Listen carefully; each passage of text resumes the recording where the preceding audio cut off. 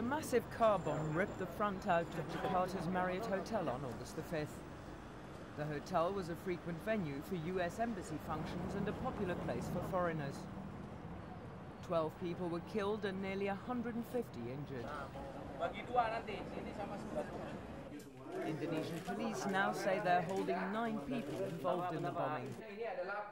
6 of the suspects were apparently arrested before the bombing, but confessed afterwards to having helped plan and finance it. The other 3 were picked up in the days after the attack on suspicion of transporting the bomb. The police blame the attack on Jemaah Islamiyah, an Islamic group also accused of the Bali bombing. They say the hotel was chosen for its US connections. American interests. Their targets are American interests.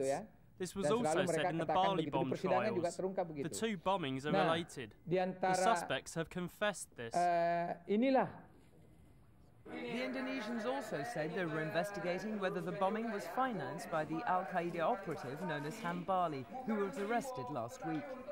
Ini kita masih cross-check. We're cross-checking if there was a fund in the amount of $45,000 sent by Hambali last June to carry out bombings in Indonesia. We're investigating whether this fund was used to carry out the bombing at the Marriott. The fund was sent from Thailand via a Malaysian citizen. But other key suspects in the attack remain at large. They include 3 men, 2 Malaysians and an Indonesian, who've been described as the masterminds behind it.